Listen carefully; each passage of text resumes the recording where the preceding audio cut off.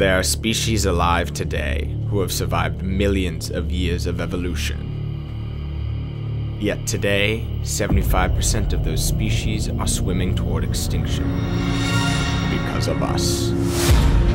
That's right, the infamous villain of the 1975 blockbuster hit Jaws isn't the scariest thing in the ocean. We are. Even though sharks are greatly feared, in reality, there are only some 70 unprovoked shark attacks annually, while humans are responsible for killing tens of millions of sharks every year.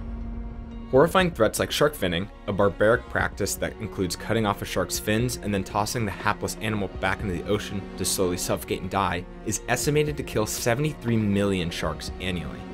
Other deadly threats include bycatch, which is the accidental capture and wounding or death of non-target marine animals in nets and other fishing gear who are discarded once discovered.